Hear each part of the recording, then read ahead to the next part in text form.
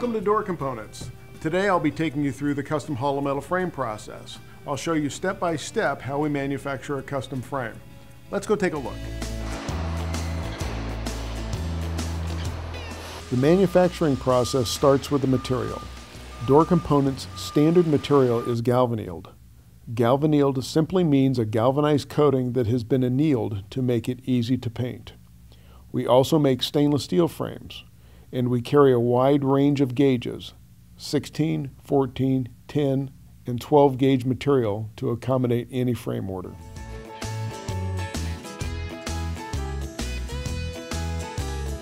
After the material is specified, the manufacturing process begins.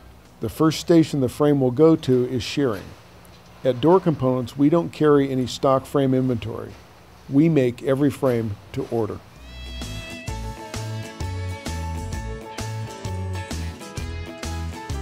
The frame is now ready for the punch press. Here we create the corner miter along with the hinge and lock preps. Every prep is accomplished by using a CNC punch press. Each machine contains 56 separate tools in its turret. This allows Door Components to prep each frame for the exact needs of that opening. Now the frame is moved to the press brake. This machine is used to form the soffit of a frame. It uses offset dies in a 300-ton press brake to create consistent and precise bends. Each press brake is equipped with an automatic back gauge that allows the operator to make custom adjustments for each order.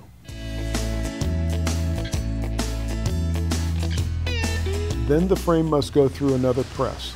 This time, however, the machine will be forming the jamb into its final shape.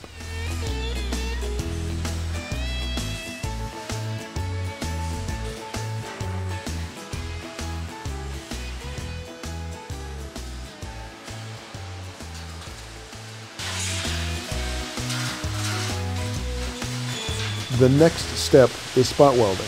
This welding process is used to attach hinge and lock reinforcements, closer reinforcements, wall anchors, and floor clips. The frame is then moved to the final welding station. At this station, various types of welds are done, including face welds, continuous welds, and fillet welds.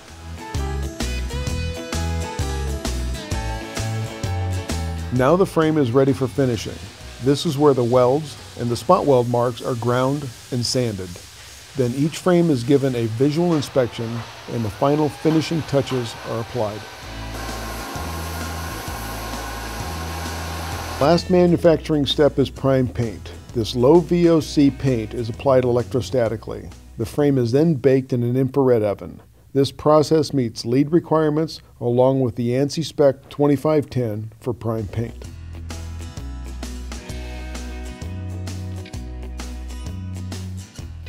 Because every frame is custom, each comes with its own label.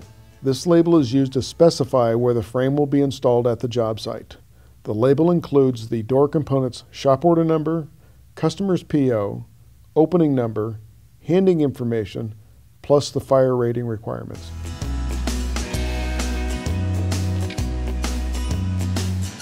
The process is now complete. The frame is ready to be shipped.